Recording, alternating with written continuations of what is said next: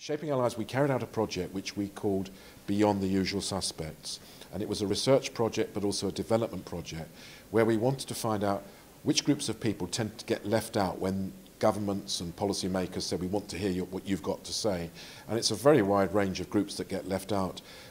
That includes people from black and minority ethnic communities. It includes people who communicate differently, perhaps who don't have verbal communication, who sign and the rest of it. People who have particular kind of housing situations, maybe live in residential institutions in the penal system or are homeless, who have complex impairments.